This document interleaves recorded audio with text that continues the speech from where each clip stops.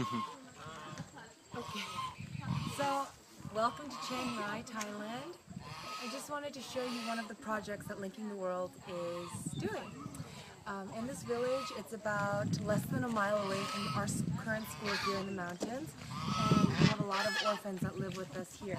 If you'll look over here, there's a dormitory for boys, dormitory for little girls, and there are about 50 total. And then next to it you can see construction that was not completed. The foundation and the exterior walls are up, but we would really like to complete it so that we can facilitate more orphans.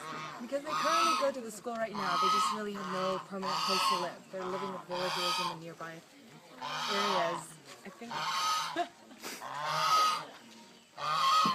in the video. So I just wanted to show you the facility.